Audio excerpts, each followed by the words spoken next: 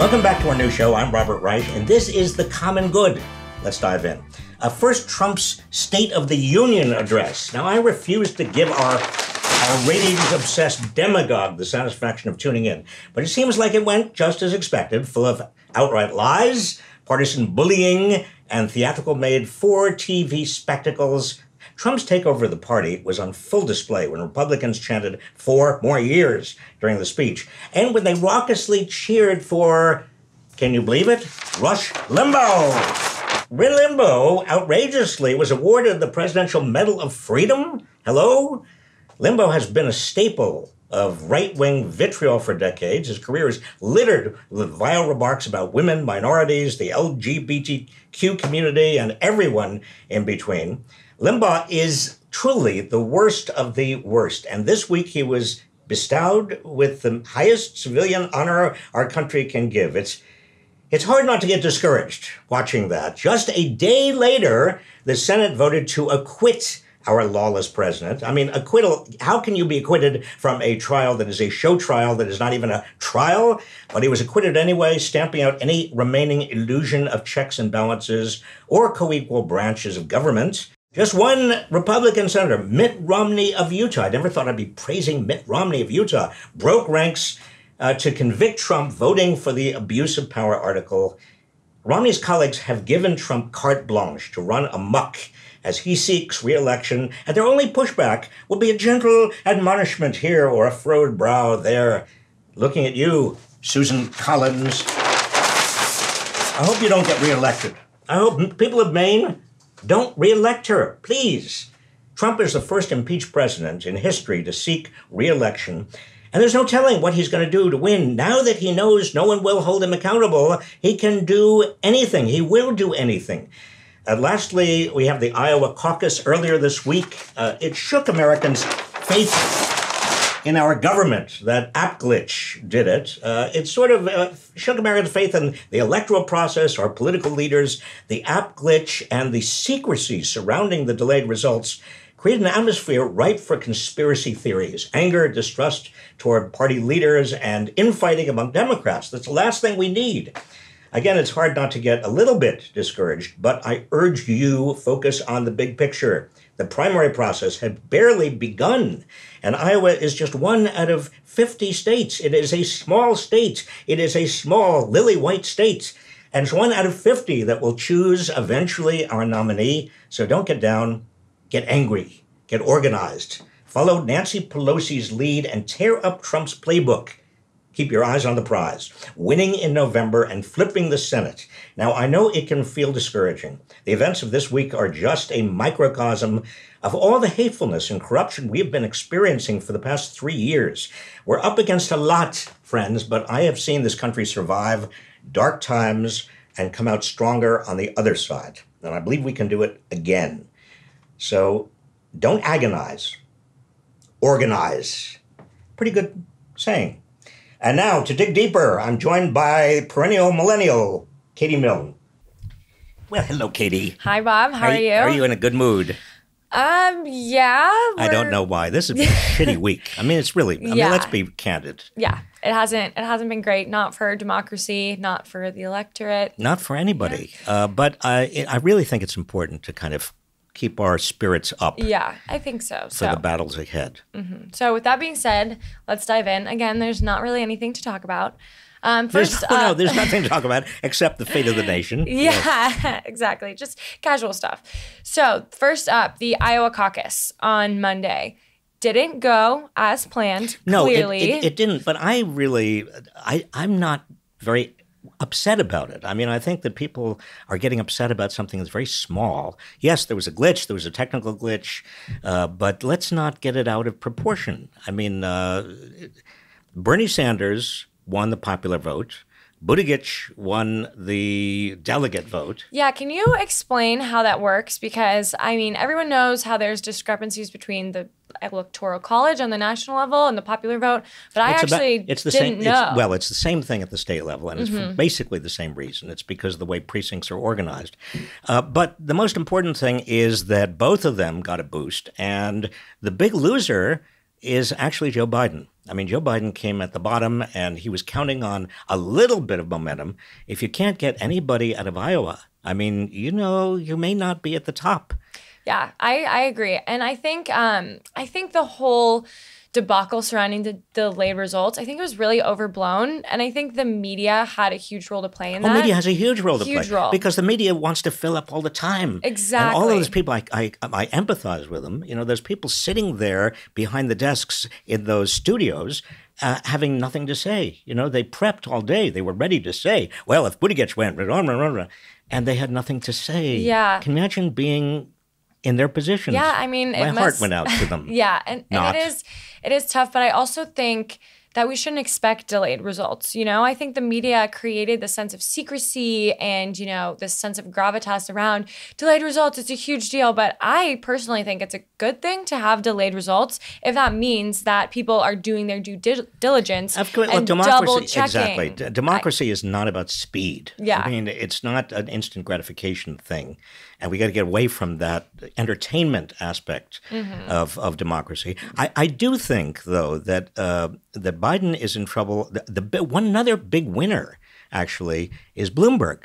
Because with Biden out of the way, it kind of creates a void in terms of the so-called center. Yeah, and he even came out and said that the debacle in Iowa encouraged him to buy up even more ad space in Super Tuesday states. He's doubling his budget, Katie. His budget was already $1 billion. It's now going to $2 billion. It's crazy. Yeah. So I do think, even though Buttigieg and Bernie did come out on top, I do think that the delayed results and all of the theories surrounding that and all of this app and this company is connected to this company and the national organizer's spouse is on this board and all of these theories about it, I think it did kind of dampen any potential boost that Pete and Bernie could have gotten going into New Hampshire. And it did kind of lessen how badly Biden, how distant of a fourth he came in. So I think people kind of just wrote it off, and now everyone's eyes are on New Hampshire. But the thing about New Hampshire is that it's also an overwhelmingly white state. Another overwhelming white state. I think this is going to cause a lot of people in the Democratic Party and maybe even possibly in the Republican. No, I take back. The Republican Party doesn't care. No, they're too far But down. in the Democratic Party, I think they are going to really rethink the whole idea of having Iowa and New Hampshire, the first two states. It was absurd 50 years ago, and it is more absurd now. Yeah, I think that's maybe the one silver lining coming out of Iowa is that it really put on display how messy and undemocratic caucuses are. I read this really amazing article from The Guardian talking to people who have been prevented to going to caucuses in the past because they have a disability. And I saw this really amazing thing. There's the first caucus that was accessible to deaf people. And this couple in their 60s, it was their first time going to a caucus because somebody had made it accessible. So I think that kind of put on display, like, that's amazing, but voting it's a basic right. So it should be accessible to everyone. Well, the caucus states, I mean, they're now down to 5. And it's not going to be a big leap to just make them all primary states. So I think the two reforms are getting rid of Iowa and New Hampshire as the beginnings, and also everybody has to have a primary. Yeah, so I guess that's another silver lining is that Iowa already played an outsized role, and kind of the mess surrounding this, it kind of downplayed how much people are reading into the results. Well, there's silver linings here, but remember, this is an election year where the only silver lining this year is getting rid of Donald Trump. Exactly, yeah. So speaking of getting rid of Donald Trump, the Senate voted this week to officially acquit him, which we all knew was coming.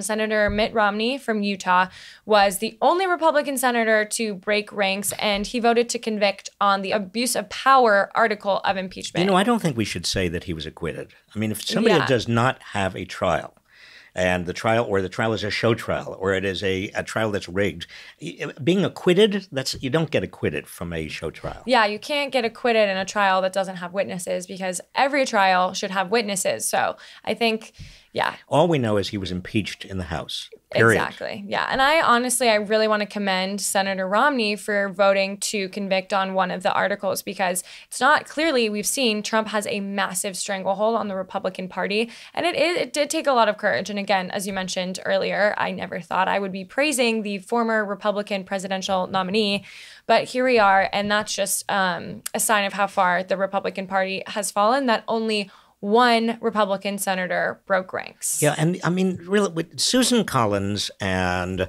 also Murkowski. Murkowski, and you had so many. I mean, there were a number of them who at least showed some signs of life. But I mean, even Lamar Alexander. I mean, what in the world is going on? This is a cult. And it resembles a kind of a takeover, authoritarian takeover of an entire party. Yeah. Look, people say to me, well, why are you so worried about the Republican Party? If they want to be zombies, that's okay. We need two parties. There are two governing parties to make a democracy work, at least two. Yeah, and the Senate is a really undemocratic institution already. Think about, I found this quote that really stuck with me. So, the Chief Justice, appointed by a president who lost the popular vote, presided over a vote in which senators who represent a minority of the population voted against the wishes of 70% of the country to cover up abuses of a president who lost the popular vote. So, the Senate's already a really undemocratic institution, and I think it's just a sign that we're getting into really, really dangerous territory. I don't think we should just write off that acquittal was assumed. There are a lot of other darker forces at play here where Republicans are buttressed by all of these undemocratic institutions like the Electoral College, the Senate, partisan gerrymandering, and then these kind of urban-rural geographic trends. And they're only going to get worse. So they are getting worse. Yeah. I mean, because the imbalances in terms of population, Wyoming has 5 people and a bunch of cows. Yeah, I mean, they have 5 people. They have 2 senators. The same as California, and that's going to get worse over time because more and more people are moving to the coasts, moving to big cities. That's where a lot of the jobs are. And so we're depopulating a lot of the places where the Founding Fathers said, well, we need 2 senators. The only way around that, and I'm going to say something that is probably pretty shocking, and anybody watching, just forget that I said this, all right? Okay. When we have a president, a decent president, and 2 houses of Congress, a Senate and a House that are decent, I think we've got to make California 3 states and change the state. I mean, there's nothing. That is a hot take. Wait a minute, I've ever heard one. There's nothing in the Constitution that says that the states have to be organized this way, and we've got to reorganize the states, reorganize the borders of the states. Yeah, I don't know if we're going to get to California becoming 3 states, and then 4 states, 5 states. Of course, I'll take as many as all right. But yeah, going back to this urban-rural geographic trend, I think that's a huge reason why Republicans have been so ready to let Trump take over their party, because it's been this complete transformation. And it can't just be because of these tax cuts and these regulatory rollbacks. There's something deeper at play here. And it's because Republicans have a core base of mostly white, mostly rural, conservative, evangelical, older Christians. So they only have, as long as they keep turning out that base, they're buttressed by all of these other undemocratic institutions. They have a bulwark against the electorate. Yes, but that means that bulwark has got to get higher and higher and higher. Yeah. Because all of these the pro-democratic forces demographically are actually going to overwhelm their bulwarks unless they create more voter suppression, more gerrymandering, more of this kind of inequity. Which they're trying to do. But there's a limit to how much they can do. Now, unfortunately, they're not going to be able to be limited by November. So the question in my mind is what happens when if Trump is reelected, not only do we have 2 more or 3 more Trump Supreme Court justices, but we also have a lot of Trump-like activity in the states that are going to further move toward an anti-democracy, move toward a kind of... He has a trickle-down effect in the party for sure. You see like these, random state lawmakers just imitating his tactics. And it's really scary to see the effect that he's had on the party. But it's because he turns out their base like no one else can. He has their base dedicated all in. So as long as he can keep turning out that smaller, whiter, more rural faction of the electorate, and the Republicans are backed up by all of these undemocratic buttresses, then they don't care what he says or what he does, as long as he turns out the base. Katie, I agree with you up to a point, but I think that the Democrats have also lost the working class, not just the white working class, the entire working class. Okay. And I am partly responsible in my own small way because I was Secretary of Labor in the Clinton administration. I think the Democrats Democrats could have done and should do more for the working class. I mean, to raise wages, to create a working class party. That's what it was under Franklin D. Roosevelt. And so that can help.